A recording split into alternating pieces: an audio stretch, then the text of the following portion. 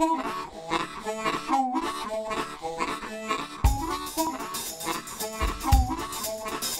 Mark Kelly in Mr. Saltwater Tank. This is Mr. Saltwater Tank TV.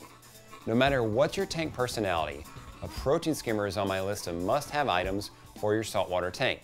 Now, why do I say that? Well, a protein skimmer will pull out large organic particles out of your tank. And a protein skimmer is a barometer for me for how my tank is doing. For example, if all of a sudden I start getting a lot of skimmate, I'm going to say, well, maybe something's dead or dying or decaying. Or I know I have a lot of excess bioload, maybe excess nutrients in the tank. So I can look at that skimmer, give me a hint of what's going on in the tank, as well as help keep my tank look great. So when it came time to pick a protein skimmer for my 235-gallon tank, I wanted to do things a little differently. On my tank, I went with a recirculating skimmer, specifically, which is the Hydor Performer 2005 model. Now, what is a recirculating skimmer and how is it different than most skimmers?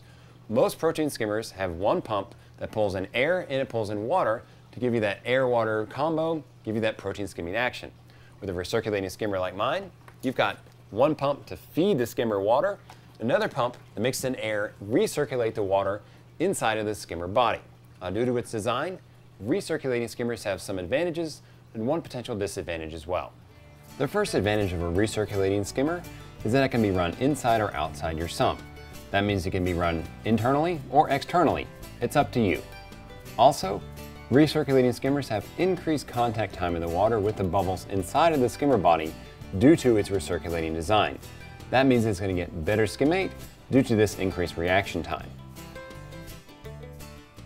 And lastly, recirculating skimmers don't have any water depth requirements. Most protein skimmers are made to run in optimal depths of water. If you look in the instructions, it'll say 8 to 10 inches of water or 6 to 8 inches of water. And it's very important that you get that skimmer operating in the right amount of water. This can be a problem when you go to look at your sump.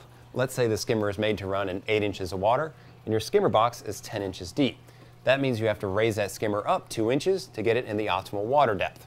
Requires a little bit more effort, and if you have a short stand and a tall skimmer,